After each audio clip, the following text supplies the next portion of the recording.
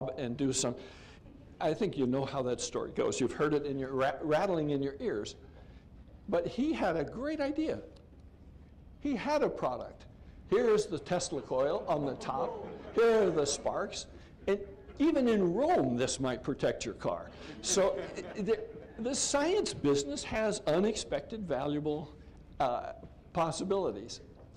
So we've had lots of experiences with that, and now we transmit our power sometimes by high voltage direct current. But everybody has been impacted by the information coming in. So in the early time, I had a lot of great preprints, and we could understand what they were, and we got to about 10,000, and they were organized just numerical, and then I had index cards that connected numbers and authors. And then we had an advance in technology, and so it was possible to really get ahead of this curve, or maybe not quite ahead, but anyway, sort of keep up. So now my little notebook computer, which we're using now, has got 40,000 or 50,000 PDF files in it of good stuff, which you can use. And so the idea is to sit in a nice cushy place, a beach maybe, Virginia Beach. We were just checking this out. And you could type and add in a footnote and a reference and have all that, and maybe get some more grant money. I don't know. So what I'd like to talk about now is the latest news from 1992. Let's see, where can I stand? This epoch of 99. That's surprising that my laser pointer is unstable. It's bad for me, isn't it? So Hinch and Chebotayev put up an idea that they called a comb, optical comb. I'll tell you what that is. In 97. And then people were working on ultra-short pulses, and they came to some particular value, 10 to the minus 14 seconds, a hundredth of a millionth of 1 second. It's not very long. I was working with my guys, and we got the same number, 10 to the minus 14, but this is the fractional frequency stability.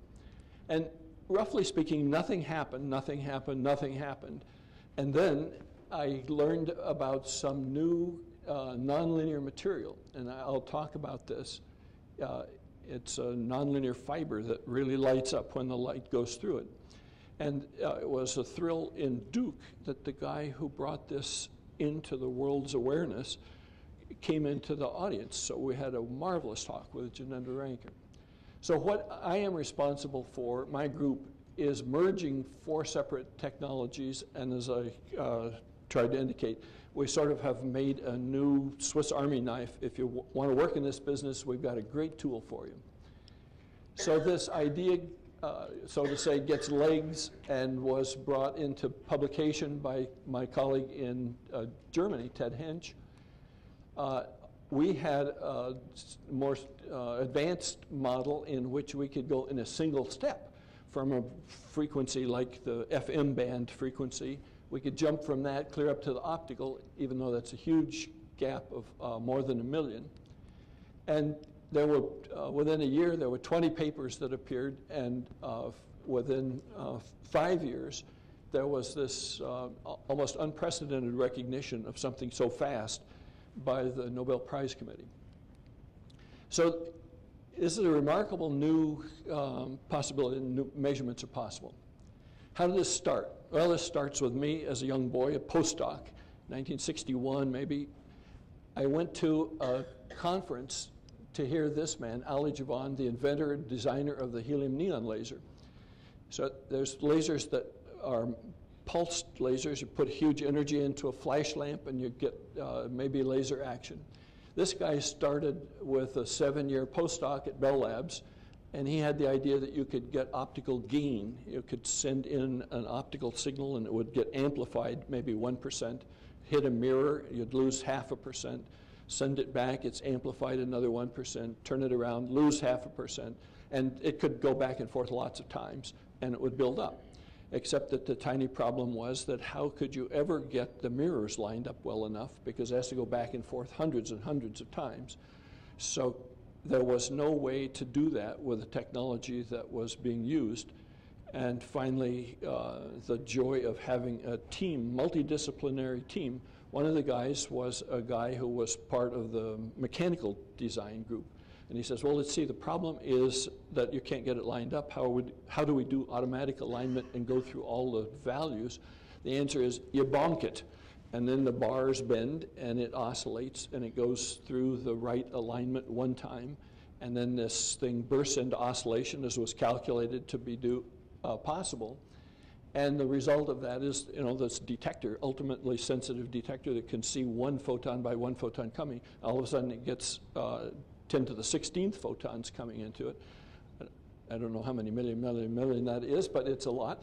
And it blew out their photomultiplier. But wow, what a gift, because this is the first time a continuous operating thing had run. So they were running two of them, and they made a beat between these two. These frequencies are 300 times million. So times 10 to the 12th oscillations in 1 second. But the difference between them is less than 1,000. So that's something we can hear. And in fact, he had put it on a recorder. In fact, he played it in the auditorium. So you could hear this kind of sound coming down. And I realized that the theory said that these lines could be not 1,000 hertz or cycles per second wide, but they could be 1/1000th of a cycle wide. So from 1/1000th in theory all the way up to this 10 to the 14th number, that is the hugest dynamic range that humans have ever fooled with. And I said, I want to play in this game. So that changed me from one half of this playing field to the other half. We had the pulse lasers, and they were pretty fun. You could burn a hole in a Gillette blade, and you could focus the light down and make an air spark, and the boys in the military labs could make thousands of joules. And after 10s and 20s of years, they learned how to make this work as femtosecond lasers, repeating pulses. And so I went up here and penetrated this impenetrable barrier and joined with the guys that were working with these continuous lasers that only made 1,000th of a watt. But their beams could be made more and more coherent. And I'll go quickly through the story about how our team learned how to measure the frequency of that and the wavelength, and finally we could learn what the meter was in the old units and define it in new units.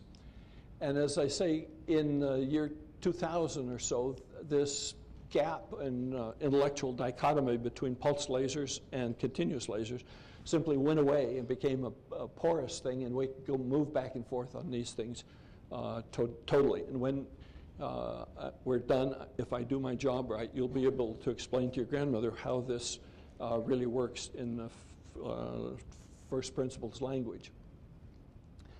So this business of measuring the wavelength was interesting because we had this wavelength standard, and here was the previous wavelength standard, a certain transition in krypton, and you see the interferometer that's optimized for it shows you plenty of noise. Here is a completely unoptimized thing with a laser, and it has almost no noise, and so it's a no-brainer about where you want to go. You want to jump again to a new standard, and even though this old standard produces an uncertainty of 4 times 10 to the minus 9. I don't know how many people are comfortable with this exponential notation, but when I say 10 to the minus something, it means you should think of 1 over 10, and then 10, 10, 10, 10, 10, 10 laid out 9 times. So this is a pretty big number, 1 billion, 4 and 1 billion. So how are you going to measure the optical frequencies? Well, the starting point is what the present standard is, which is based on cesium, 9 times 10 to the 9th, or 9 billion cycles in a second. Actually, I like this frequency. It's completely amazing. 919, that's an area code, 263-1770. So somebody had to change their telephone number because, bozos like me would try that to see what that is. The target frequency we're going for is way high. It is 1 times 10 to the 15th. Look at all these numbers. There's a decimal point, a comma, a comma, a comma, a comma, a comma. 1 and 15 zeros, and this number now is known to that precision. So this is the most precise physical number that man knows or women. So the frequency ratio that we need is 115,000, and the question is, how the heck are we going to do that? So, as I mentioned, I worked for the government, so we have a government plan. It's to do 7 with electronics and 14 with lasers. Now, let me mention 14 stages, every one is going to give you factor 2. Now, what does that look when you go in the lab? Well, here is 3 stages. You get a factor 2 from this one, factor 2 from this one, factor 2. Each one of these wavelengths is twice shorter, or the frequency is twice larger. Each one is completely different technology, needs its own PhD guy to guide it and hold it. Maybe some of the well-developed ones, one guy could do 2 lasers. This needed a big team. So finally we were 12 persons and working in the nights, and the blessed ladies, when it was run, a night that we were going to run, they were bringing in chicken salad sandwiches, and we could keep working.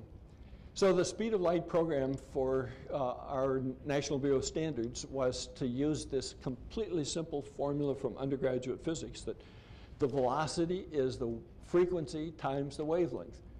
And the way that we got the frequency is by Ken Evenson's group that measured the frequency of 88 million cycles in a second. And it was a bunch of guys at Gila, it's a kilometer away in that building that I showed you. We measured the wavelength, and that turned out to be 3.39 millionths of a meter. And that was done in collaboration with Dick Barger. So that was a great thing. What came out of that then was this number 299792457. That's in old units. But then there was a meeting of 50 countries sitting around. By that time, all the laboratories across the world, maybe 12 national laboratories, made a contribution. We averaged them all up and decided that an easier number would be 458 in the last place. So that'll be the right answer on the quiz that you'll get when you go out. 299792458 meters per second, and that's exact. In fact, that's even our finest product. So I go into the picture of that then. Was the meter was previously defined by some meter bar, then it was defined by that krypton transition that I showed you the fringes of, and now it's defined so that in vacuum light travels 1 over this, and so you'll recognize that that's effectively a definition of the speed of light. So it's a redefinition, but it's really important about that because this business of standards is something that you can really get your heart into if you're not careful, because you try to figure out how do you know how big something is and how does it change or how does it stay stable. So well, you need a standard to compare it with, and there are no really natural standards that say, you know, here I am in nature and I'm exactly 10 centimeters long. We have things in nature and they come all kinds of lengths, but we do have some things which are more stable than others, and the wavelength that comes from light, from atoms, is a good choice, but the frequencies that are defined by atomic transitions are even more precise. Of course, there's a connection between those, but by probing them as a frequency, we have the opportunity to use coherence, and that allows us to get much better performance. So with this redefinition, it effectively is demoting. We used to have 7 primary constants that we needed in order to describe all of physical experience, and now we have 6. Well, that was a big deal. The NBS was kind, and they really gave a great thing about it. Actually, this was a celebration at the time, but now it makes me very sad because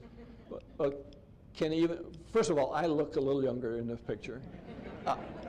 Secondly, Ken Evenson got some bad disease and died. Dick Barger had cancer and died. Russ Peterson died. And Gordon went to be a manager. I mean, give me a break. So I'd like to return then about the spectroscopy, because that was one of the things that was in the citation.